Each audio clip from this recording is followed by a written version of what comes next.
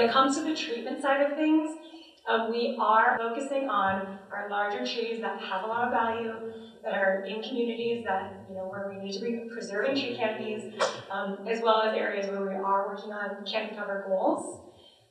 The goal really is not to treat every single tree, but those trees that are smaller than probably 6 or 8 inches, just get rid of them. By the time that you have spent money treating those for a lifetime of the tree, the benefits aren't necessarily worth it. The last point before I talk about the couple of treatment options that we really have is that we are not reinventing the wheel here. So the beautiful thing, Wyatt sort of talked about it, but the beautiful thing about all of what we're dealing with EAB is it stinks that it's here. This is not great, but the Midwest and the East Coast have been dealing with this pest for over 20 years. So we have tons and tons and tons of data. The people who are working on the riparian side of things, Godspeed to y'all. Thank you for what you're doing, because that is sort of the uncharted territory. But from my perspective and where I work in the realm of things in the urban forestry world, we have very good solutions that are very safe environmentally, which Andy is going to talk about, that are efficacious and not that expensive and not that hard to do. We have 3 different treatment options available to us that the state, Oregon Department of Agriculture, has on their suitable list, approved pesticide list. So they come down to 3 active ingredients. Imidacloprid is one of our soil applied options. It is a neonicotinoid, but it is very, very, very cheap. We're going to hear about the pollinator concerns with neonicotinoids. That lasts for 1 full year, and that's an application that you want to get in the fall or the early spring, because it does take a little bit of a while to get into the tree. It takes about 3 months to get into the canopy of the tree. We want to make sure that that insecticide is in the canopy, moving up through the vascular tissue of that tree while those pests are actively feeding. So that's that. Dimethoprim is the other neonicotinoid that's available. That you can do via soil application or bark spray. Very easy, very fast. That chemistry is slightly more expensive.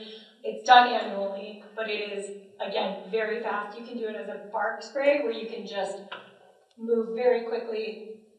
You're spraying from 6 feet down to the ground. Goes really fast if you've got one of those little backpack sprayers. And then our last option, really our most efficacious, our non-neonicotinoid option, the option that we are going to be recommending mostly across the board out here, is our trunk injection option. So it's done via microinjection. We've got some systems if you want to look at them. If you don't know what that is, for any of my non-practicing arborists. And then that is emamectin benzoate. So emamectin benzoate, we've been hearing all about it. It lasts for 2, potentially 3, or even more years, depending on what sort of sites you're looking at. If you're looking at like homeowners that have really valuable, 35-inch Oregon oak, you're going to want to treat those every 2 years. You can spread that out a little bit further for your budgetary reasons. Go to 3 years, stage them in conjunction with one another. Basically, highly, highly efficacious, 99% efficacious if you can get to treating the trees if they have less than 30% dieback. Thanks for letting me bring that.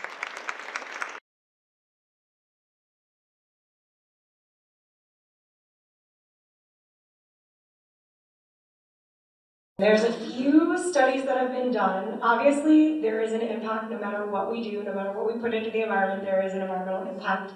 Generally speaking, there can be impacts, like if there are insects and things, obviously it won't kill anything in there, which I mean, you kind of mentioned that.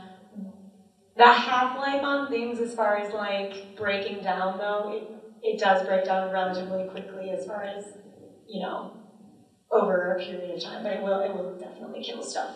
It will kill things in the soil. Emamectin benzoate though breaks down very, very quickly, and that is the product that most folks are going to be leaning towards.